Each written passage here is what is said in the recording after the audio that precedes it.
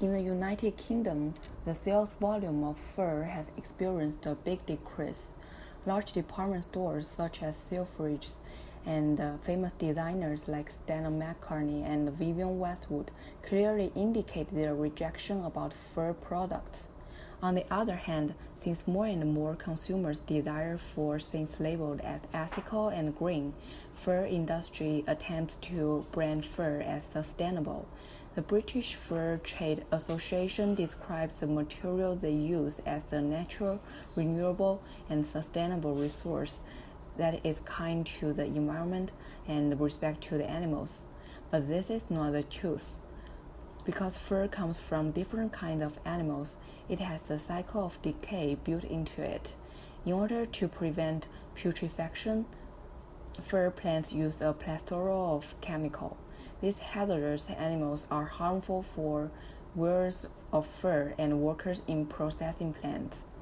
World Bank ranked fur dressing as one of the 5 worst industries for toxic and mental pollution.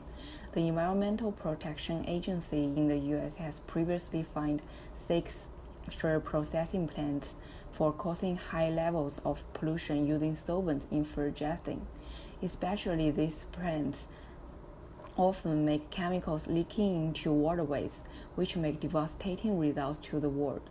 And most of us saw stomach-turning things at fur farms with overcrowded cages and terrified animals.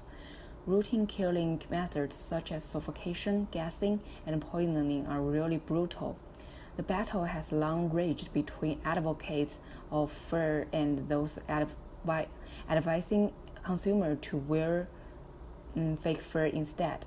However, fake fur is made from textiles like nylon and polyester, which make hundreds of years to biodegrade and produce pollutants on an industrial scale. For the above reasons, such as environmental issues and animal protection, I found that fur is more harmful than common textiles. Countries should execute strong policy that prohibit the use of both real and fake fur.